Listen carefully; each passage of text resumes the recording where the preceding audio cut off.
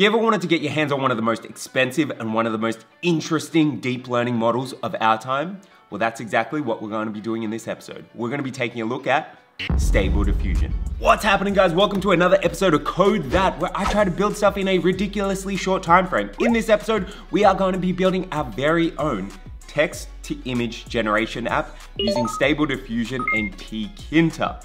This is going to allow you to type in a prompt into a text box and have an image generated using machine learning, or if you want to call it, AI. But before we do that, we need to appreciate the rules of CodeThat. First and foremost, I'm not going to be able to look at any pre-existing code or doco or stacko. If I do, it's a 1-minute time penalty.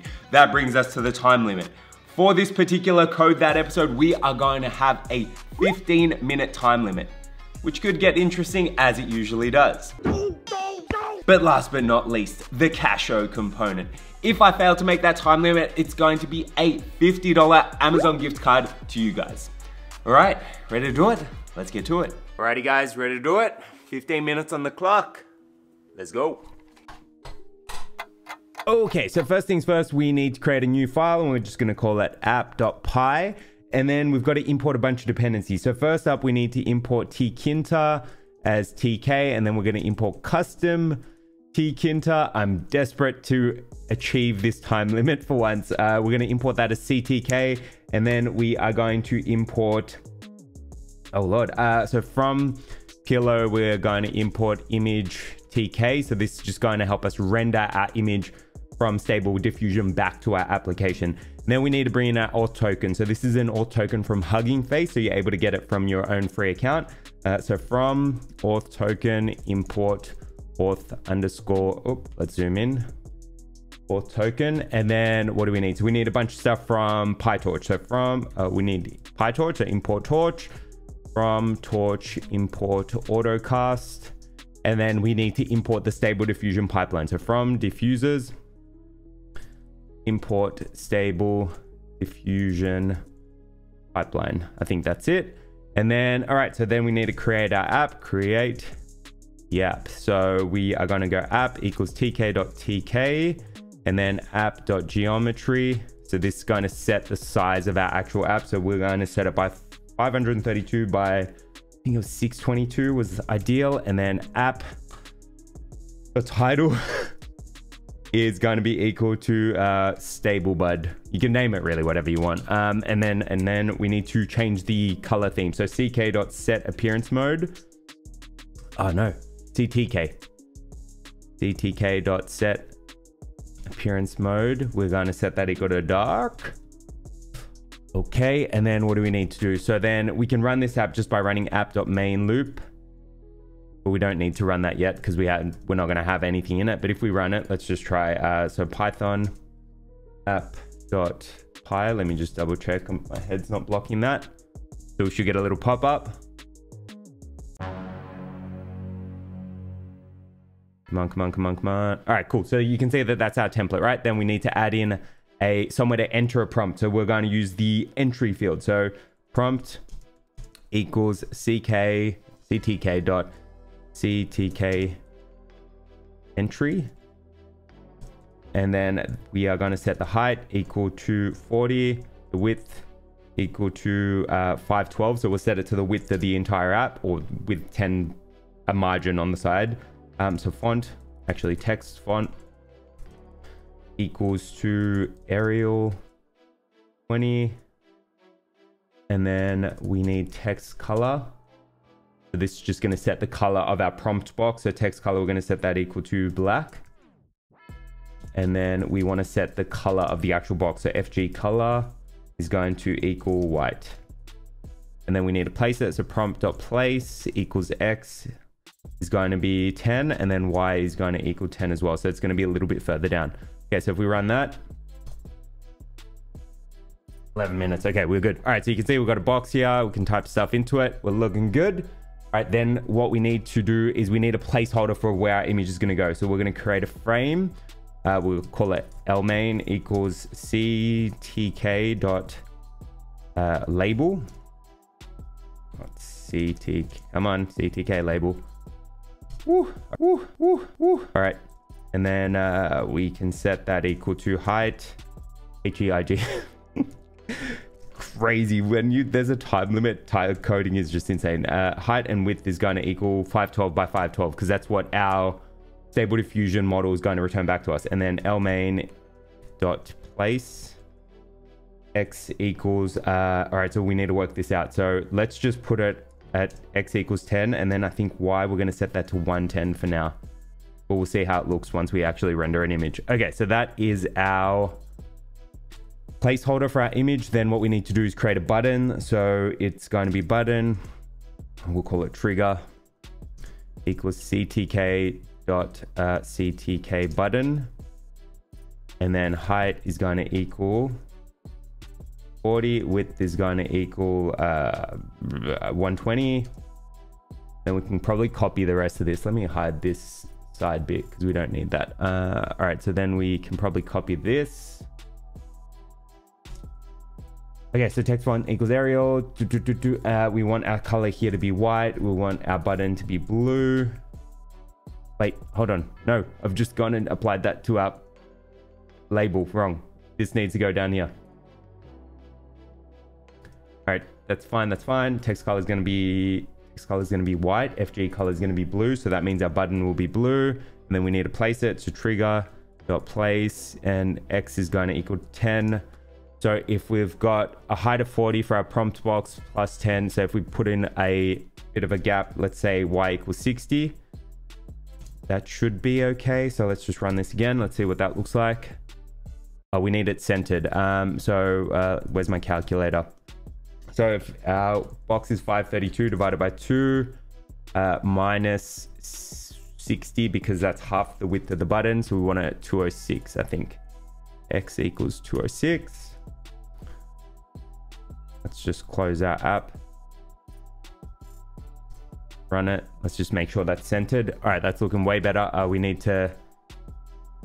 so we need to configure the text. So trigger.configure text equals generate.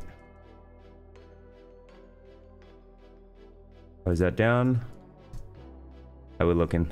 All right, that looks way better, right? So we can type in stuff, we can hit generate. Right now we don't have anything generating, but we'll get there. So we are now going to create a function. So def generate pass for now, and then we're going to pass that function to this button here. My head's covering that.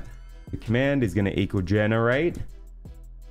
And that is fine for our button. Then we need to do some magic Stable Diffusion stuff. So now first up, we need to specify a model. So model ID equals comp viz / stable diffusion v1 4. So there's a bunch of different models that you can actually try out.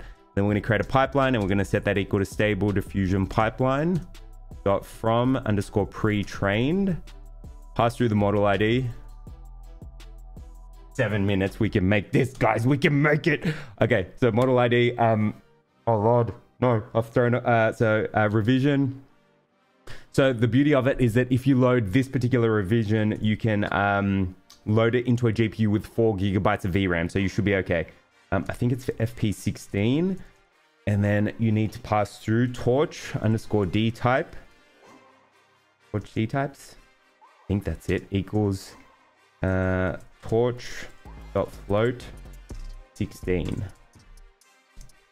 And then we also need to specify the token. So use underscore auth underscore token. We're going to set that equal to this token that we just imported up here. And that's available from the Hugging Face website. So you can go into settings and generate that. Then we need to send our pipe to our GPU. So pipe to, and then we're just going to say CUDA. We can actually create a new variable. So device equals CUDA. And then pipe to device. Cool. So that is our model loaded. And then we need to use it over here. So we need to then go and create an image. So with autocast device. So this is going to send it to our GPU. We then go pipe, image. Maybe I was too confident, guys. Pipe. And then we need to get the prompt. So the prompt is, to get the prompt, we can type in prompt.get. Get, come on. And then we need to specify guidance scale. So the guidance scale is how closely we want Stable Diffusion to follow what we've written in the prompt. So I think the higher the value, the more strict it's going to try to build that image. The lower the value, the more flimsy it's going to be. Probably a better term for that. Okay, so then we need to pass through sample. So we're going to extract the sample out of that. And then we need to extract the image. Okay, and then keep saying, then create the image. So image equals image tk dot photo image. I think it's that, yes. And then pass through image, and then we can go and set our frame. So over here, we need to configure that L main section. So then, but first up, let's save our image. So we can type in image.save, and we'll just save it as generated image.png. So this way you can actually bring it up and use it wherever you want. Then to redo our image, so lmain dot configure image equals image. That looks okay. Save. Let's run it. Takes a little bit of time to start. I'm going to pause it because we're starting. All right, we've got 4 minutes 50 on the clock. Come on, guys. We can make it. So this looks good. This looks good. All right, so we've opened. Let's test it out. So I'm just going to hit start. Let's go. Space ship landing on Mars. 4K high res resolution. So if it works okay, we'll start to see stuff happening down here. You'll actually start to see it generating. You'll get a bit of it like a progress bar. First time you do run it, it does take a little bit of time. That looks okay. So you can see the progress bar has popped up. Oh no. Oh no, we've used all the memory. Try to allocate. No. Oh no. So revision equals FP 16. This should work. We might be out of memory because of the GPU. Torch offload 16. That should be fine. Is it torch D type or torch D types? Oh no. All right. So revision equals, I think it's torch D type. I don't know. Let's try that. How much GPU is being used? Should be fine. The only thing is that I can think that maybe it's either torch underscore D type or torch D types. Come on, come on. P16, I'm pretty sure it's that. Oh, come on, I want to make it the time limit for once.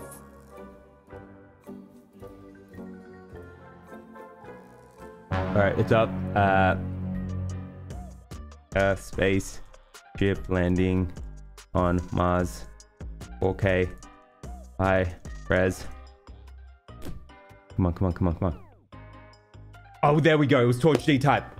Yes! Come on.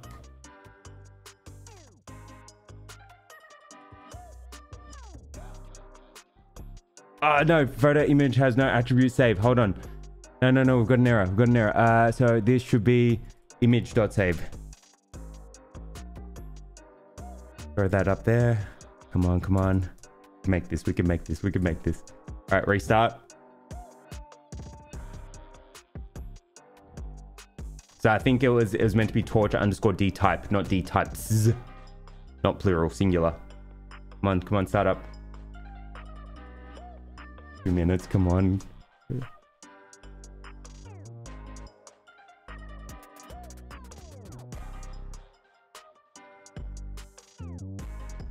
All right, spaceship landing on Mars.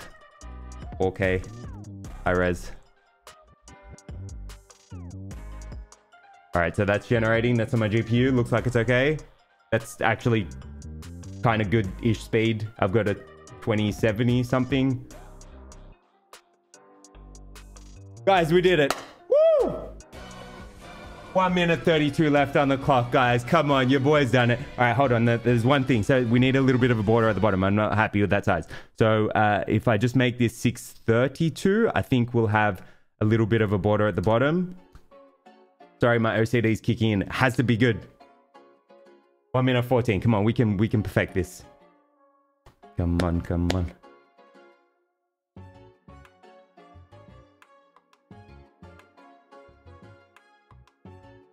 Just taking a ton of time to start up. I mean, it is a pretty hardcore model. All right, space, ship landing on Mars. 4K, high res.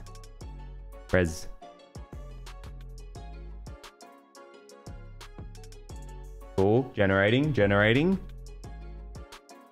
136 seconds. Woo! Guys, 28 seconds left on the clock. We did it. So you can obviously generate other stuff as well, right? So let's let the time run out. So I could say Rick and Morty planning a space heist. And you can see it's going to generate again.